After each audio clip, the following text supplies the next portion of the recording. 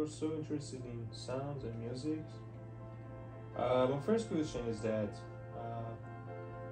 what makes you interested into sounds and music?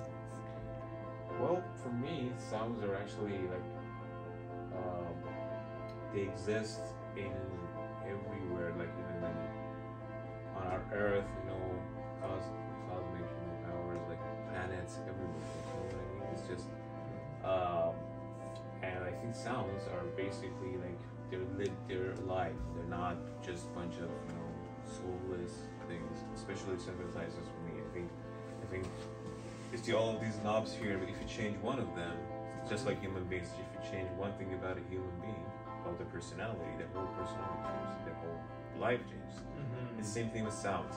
If you change one of these knobs slightly like this, the sound just starts feeling, gives you another feeling, like a different feeling. So, and for me, like I've seen people telling me that, why do you care about this? Why do you always obsess over it? I'm always honest with them. I always tell them that to you, this is just a piece of an equipment. For me, this is a living. This is a life. This has a personality. This has feelings for me. Like, it's just, for me, it's always a really spiritual connection with this.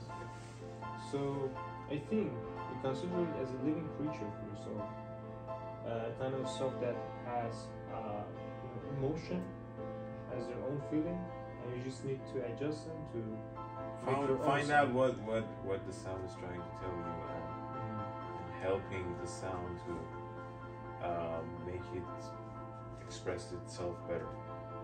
Okay. That's my philosophy. That's my mindset about basically music production and sound design. It's a never-ending process. It's always, there's not a limit to it. You can always create so many other new things, new sounds. Okay.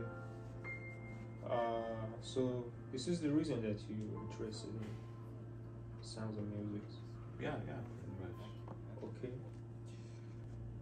So thank you for your participation. Of course, yeah. Glad we talked. Nice conversation. Okay, we're done.